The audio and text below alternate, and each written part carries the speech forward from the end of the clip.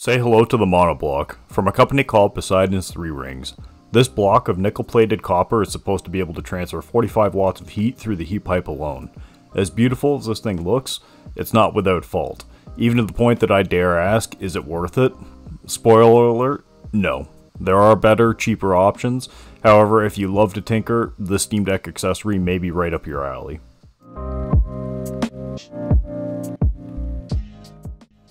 Before we get into the video, I want to thank today's sponsor, Keysfan. It's okay if you haven't heard of them before, nor have I. However, after verifying that they were a legit company, I took in what they had to offer. The too long didn't read it at all was that the Keysfan is an excellent place to buy your Windows software. And when I say software, that means Windows activation keys as well as Microsoft Office tools. On top of that, they sell games keys, which don't appear to be the main focus as the pricing isn't greatest on those, as well as some Mac and other editing tool software. Now, getting into what they do currently have, they have a flash sale going on. If you use code ACL50 or ACL62 at checkout, that'll get you that much percentage-wise off on Windows licenses or Windows software. Now, I understand people's skepticism, mine included, and at this point you're probably wondering why I've been showing pictures of dogs. That's where I get into my skepticism. Knowing a lot of these sites will use stolen or max activation keys under the guise of real codes, I went ahead and purchased my own Windows 11 Pro key to check its validity. The tool I have here is PID Key Checker, and it's a Windows licensed tool that will tell you the validity of the key and what its purpose is for. Now, this way we can see if we have a verified consumer key. As such, we can see through the verification tool found on GitHub, it is indeed a genuine Windows 11 professional key code, which is fantastic news because I would have told them to kick rocks otherwise. Now, even still, these companies can be pretty shady at times in how they operate. I'm not saying Keysfan is, but it's just the nature of the beast in these type of places. With that in mind, I have decided to take their payment for this ad spot and donate it to the local dog rescue agency I work with, hence the dog photos. These are photos of dogs that my wife and I have fostered over the past year and a half or so. They've all been fantastic dogs, and they've come from terrible starts in life. These dogs have been neglected and abused by other dogs and humans alike. These dogs come from Canada. They are hunted and culled in communities where they're deemed a threat or a nuisance. People's sentiment towards dogs in these areas are that they are disposable. The rescue I work with goes in and grabs as many dogs as they can, from puppies to pregnant moms. They take them all. My most recent foster was hit by a car when he was about 4 months old. Unfortunately, his leg was lost, but he was and still is thriving after surgery. The price of his vet bills alone, I believe, were north of $10,000. So thank you, Keysfans, for sponsoring this video, for their contribution to the dog rescue. Note that I donated these funds myself from them. However, the sentiment still stands. They didn't donate it directly.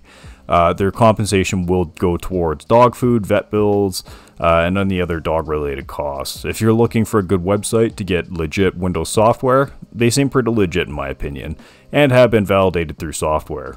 Note, I didn't use my credit card at checkout. I used PayPal, and I always would suggest to use PayPal or something like that over credit card at all times when you're operating on sites like these. So thanks again, Keysfans, for sponsoring this video. After getting lucky ordering a Wave 1 monoblock that had been put up for sale after internal testing, I was pretty excited. Honestly, I hadn't looked too much into the actual modding process, however, it is advertised as a drop-in replacement. What I did find, though, through their Discord was not advertised at all on their website, other than in their Wave 2 ordering redesign.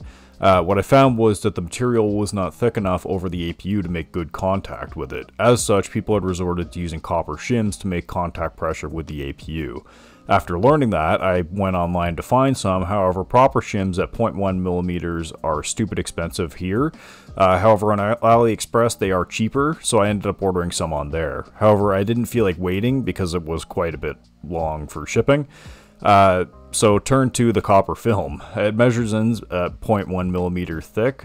Because the thickness is the same, I can very well see this being as effective when properly applied. When I got into tearing apart my Steam Deck, something I'm intimately aware of now, as you may know from my broken screen video, it was super simple to get to where I needed to. All you have to do is unplug the battery, remove the heat shield, then remove the heat pipe, and then drop in the replacement while keeping the tape in place. Now, knowing that the pressure was important to get right, as with any cooler, what I did was place a piece of copper film on top of the APU and put 4 dots of their included Thermalite TFX paste. Then I mounted the cooler and carefully unmounted it to check for pressure. Even at only 0.1 millimeter, pressure seemed to be okay, and the paste did get a good spread. However, in my application, I put 2 pieces of film in a thermal paste, then film pattern. Once again, once everything was installed, I noticed my temperatures were awful in Unigen. That's the Unigen Heaven benchmark, and it focuses on the GPU, with it hitting at 80 degrees in the benchmark, something the Steam Deck had never gotten to, even with the JSOX backplate and everything, with or without the fan. My deck even shut down from overheating, so I took apart the deck and then made sure I placed all the pads properly, each varying in 1 millimeter to 2 millimeter thick. Then I placed the 0.4 millimeter worth of copper film on the APU, again alternating between paste and film. And then this was my last go because I ran out of Thermalite paste and I didn't want to waste any more Corsair XTM70 paste because it's pretty expensive. So luckily temperatures did seem to be more stable in my second application. Now, getting into temperatures, I used 3 tests. First was the Unigen Heaven, and this was an OpenGL based benchmark that works on Linux. This heavily stresses the GPUs without modern features.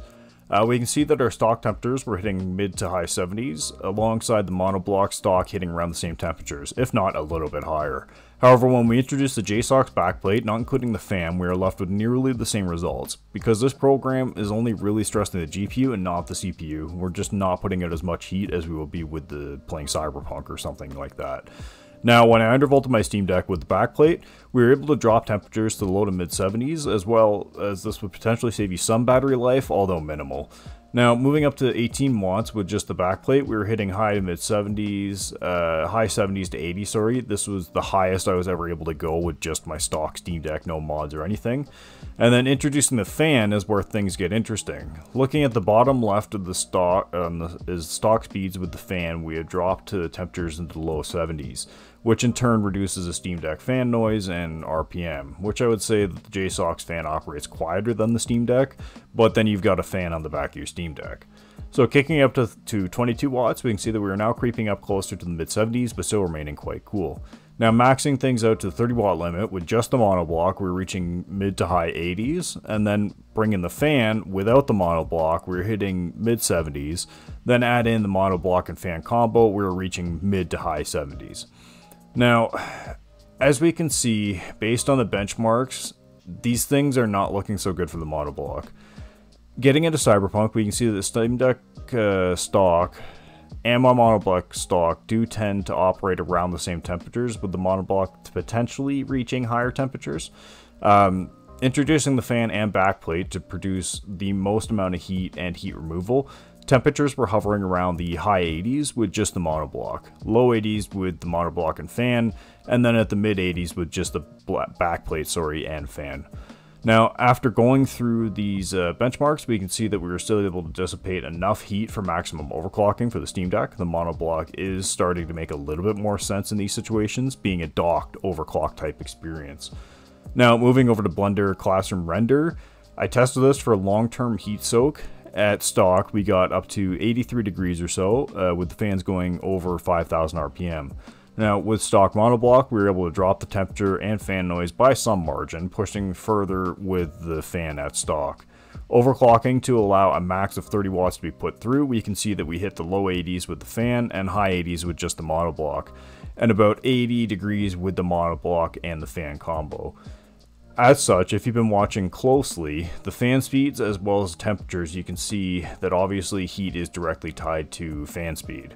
If we're able to keep the APU cooler more passively than with the active cooler or fan, then it won't need to kick in as high. This is shown through the use of the monoblock and the JSOX backplate and cooler combo. In-game, however, playing Cyberpunk, I saw no noticeable difference in fan speed at stock and overclocked or anything, nor did I see any difference at 30 watt. And at this point, introducing an external heatsink to your Steam Deck, I'm sure noise is the least of your concerns. However, I can say that in Cyberpunk, we did see an average FPS of 33 from our stock Steam Deck go to about 38 to 39 FPS average, which is a pretty sizable increase. Talking more in depth about performance, you obviously will get better performance as you increase the watts and clock speeds. This is exaggerated in testing of Unigine and Blender, and at full overclock we took about 30 seconds off of our render time on Blender. This may sound like nothing, but it is quite a sizable gain in performance. However, this doesn't appear to be the only way to achieve these results. As shown, the JSOX backplate and fan did a pretty good job at keeping up with the monoblock, which for an option that costs about $20 with another $30 on a backplate versus the $99 they ask, plus taxes and duties, adding in the mod time and potentially having to custom fit your APU, the price to performance to hassle ratio is all out of whack. The simplicity of just adding a new backplate and additional fan is a fantastic experience.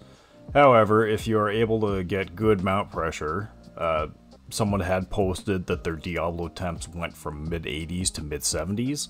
On their site, they have listed temperatures going 20 degrees lower in God of War, but you have to get a proper fitment, and it's, I don't know, even when you do, it's just not that good apparently. The performance gain, even if properly fitted, just doesn't seem to be there. If you absolutely hate the Steam Deck fan, this can reduce your Steam Deck fan noise. Just know that you very much will have to tinker your way through this. As an end result, you may see lower temperatures, and if that's the case, you will see better performance as the APU is allowed to boost its clocks higher for longer. When completely cool with the cooler and backplate, it kept the fan level low as well as the GPU near maxed out 1.6 GHz nearly all the time in Unigine benchmark.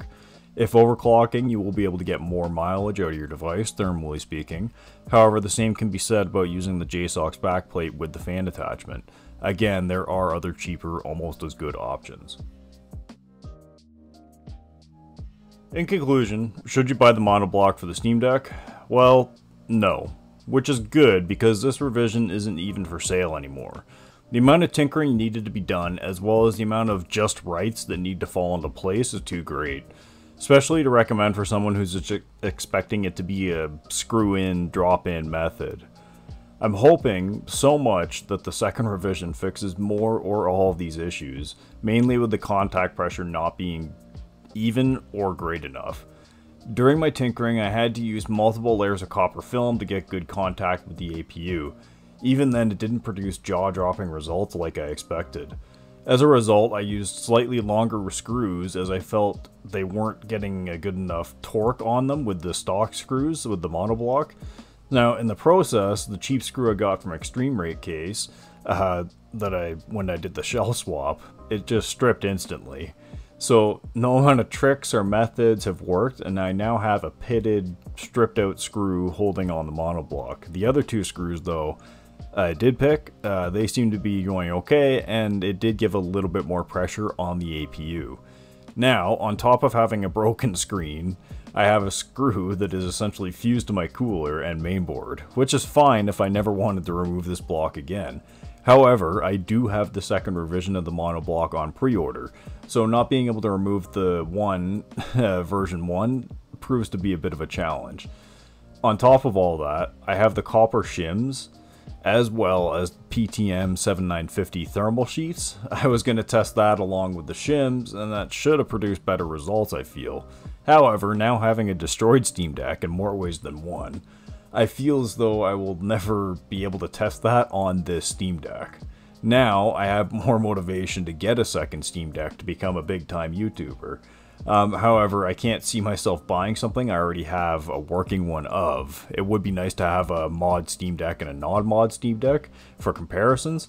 However, until I can find a way to get this damn screw out without completely killing my Steam Deck, I'll just have to live with my Franken-Deck. Unfortunately, I just made two bigger purchases, so a complete Steam Deck replacement is out of the question at this point. I still have the funds set aside for the Deck HD screen ready to go. The question at this point, when it comes out, who knows, but I'll just be more than happy with a working screen that will come with its own set of issues. Now, if you happen to know of a surefire way to get a completely stripped screw out, or if you like seeing me destroy my Steam Deck, let me know how much of an idiot I am in the comments. If you have anything else to recommend for future testing, let me know, and as always, I hope you all have a great day.